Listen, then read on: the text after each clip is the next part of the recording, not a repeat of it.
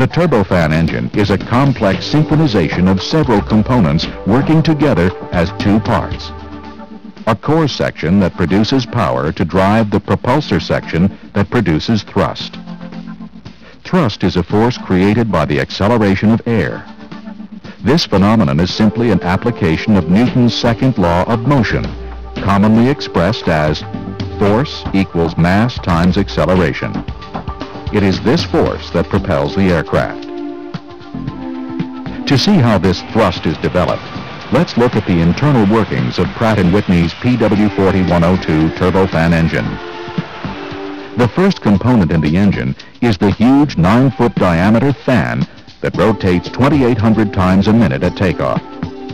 This giant fan sucks in enough air to vacuum out the air in a 4-bedroom house in less than half a second. As the air races through the massive fan, it's separated into two streams. Only 15% of the air flows into the interior core of the engine. The remaining 85% of the air is ducted along the outside of the core and is forced through an ever-narrowing space, the fan duct, picking up speed along the way. The ratio of this air bypassing the core to the air passing through the core is called the bypass ratio. Because of its huge volume, the bypassed air only needs to accelerate a small amount in order to develop an enormous amount of thrust. Meanwhile, the other 15% of the air has entered the first component in the engine's core, the low-pressure compressor. Here, the air passes through several smaller stages, each consisting of a set of rotating blades in between a set of stationary blades. Each stage compresses the air, forcing its temperature and pressure to rise. After passing through the low-pressure compressor, the air enters the high-pressure compressor, which rotates faster and is responsible for 70% of the total pressure rise. After the air has passed through both compressors, it is 35 times higher in pressure and 1,000 degrees hotter than the outside air.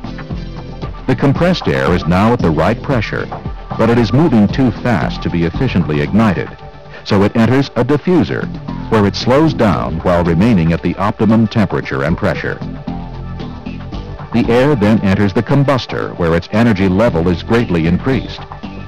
This is accomplished by adding fuel through a series of injectors and igniting it, further increasing the temperature of the mixture by 1,600 degrees.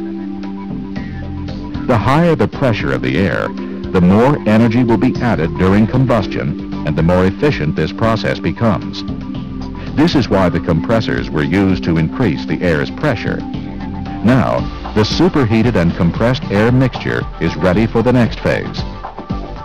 Blasting through the high-pressure turbine, the high-energy air spins the blades at over 10,000 revolutions per minute. These blades are connected to a shaft that runs through the center of the engine and drives the high-pressure compressor. In fact, the only purpose of the high-pressure turbine is to extract enough energy from the air to turn the high-pressure compressor. Together, these components make up the high spool. Next, the air passes through the larger low-pressure turbine. This turbine has two purposes. First, it extracts enough energy from the air to power the low-pressure compressor at the front of the engine core. These two components are connected via a second shaft, which actually passes through the center of the high spool. However, the second and more important job of the low-pressure turbine is to turn the large titanium fan blades up front. The fan is connected to the same shaft as the low-pressure compressor and low-pressure turbine. Together, these three components make up the low spool.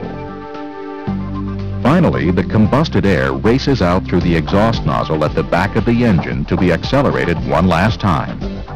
The speed at which this gas exits the nozzle is called jet velocity.